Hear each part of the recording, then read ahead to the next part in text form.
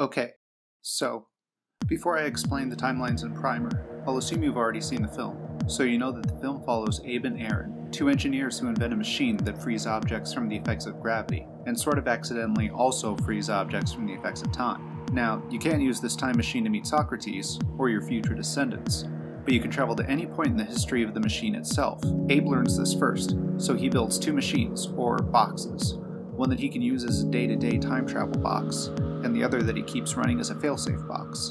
With that failsafe box, he can travel to just after he built the machines, but right before he started using them.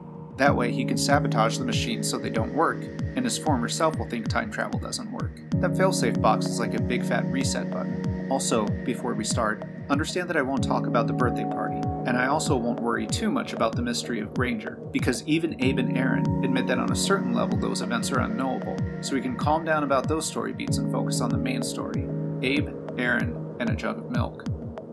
Abe lives a full day, uses his time travel box, travels to the beginning of the day, and gets out. Satisfied that the box works, he meets with Aaron. Abe explains his discovery, and he even shows Aaron his former self walking toward the box.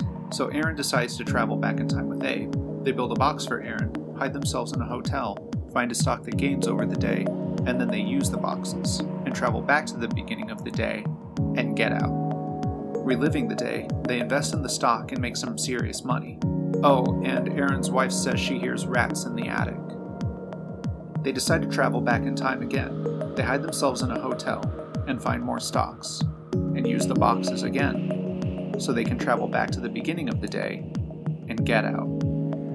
Once they're out, Aaron gets an earbleed, but they see their stocks gain once again, so they decide to keep time traveling. However, this time, Aaron accidentally brings his phone and gets a call from his wife.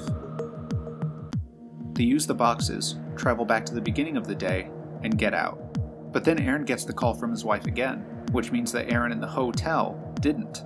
This is a paradox, but nobody's fading away or turning into goo time cop style.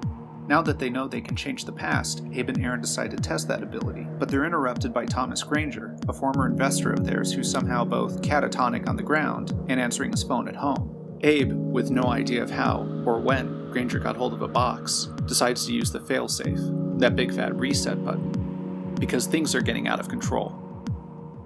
But if he's going to live his ordinary day-to-day life, he has to get his former self out of the way. So he gasses his old self and sticks him in a closet.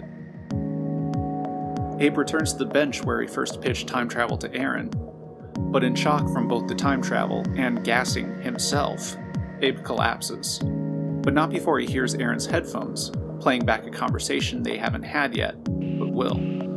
So while we thought their time travel paths looked like this, we know something really screwy is going on. So we need to go all the way back to the beginning, back to the very first day, and find out what actually happened. So, satisfied that the box works, Abe meets with Aaron, and Abe explains the discovery. Abe even shows Aaron his former self walking toward the box. Aaron decides to travel back in time with Abe. They build a box for Aaron, hide themselves in a hotel, and find a good stock that gains over the day. They use the boxes, travel to the beginning of the day, and get out. Reliving the day, they invest in some good stock and make some money. But then, without Abe knowing, Aaron goes to the storage facility and accidentally learns that Abe made that failsafe box. And Aaron quickly figures out that if Abe built a failsafe, Abe could press that big fat reset button at any time and keep Aaron from ever learning about time travel. So, Aaron breaks down the box he and Abe made that day, brings it into Abe's failsafe, travels back to the beginning, gets out of the box with his own broken down box, makes that broken down box into his own failsafe, delays Abe's failsafe slightly, and now Aaron has the big fat reset button. But like Abe, Aaron has to drug his old self, so he puts on a hoodie, sticks some sedative in his old self's cereal, and stuffs his old self in the attic. So life resumes, but now Aaron not only knows what's coming, he also starts audio recording this timeline, so he'll have a script in case he ever needs to go back and play it all over again. So when we look back at the film now, we see that Aaron pretended to be surprised when he saw Abe's double, and he went through the motions the second day. They stayed in the hotel, they used the box, and they traveled back to the beginning of the day. But when Aaron's wife complains about rats, We know now she's actually complaining about the drugged up Aaron in the attic. And after they decide to time travel again, we can guess that Aaron's crappy handwriting is a side effect of too much time travel. And after they go back in time again, we can guess that Aaron's ear bleed is a side effect of too much time travel. And after they decide to time travel one more time, we realize that Aaron already knew he could change the past. So his surprise over the phone call was some more of that acting, which looks a lot faker in retrospect. And when they learned about Granger, Aaron must have figured Abe would try to use his failsafe. So Aaron must have used his failsafe too, to stay one step ahead of Abe. And now Aaron has one big problem: getting his hoodie-wearing, time-traveling self out of the way, so he, the real Aaron, whatever that means anymore, can relive his former timeline. But this time his hasty plan is to just sort of bull rush himself. It's a crappy plan and it doesn't work.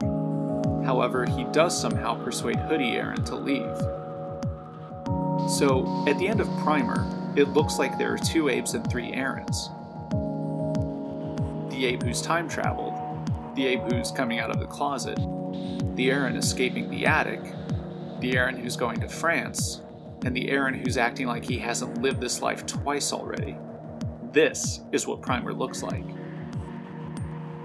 Unless I'm wrong.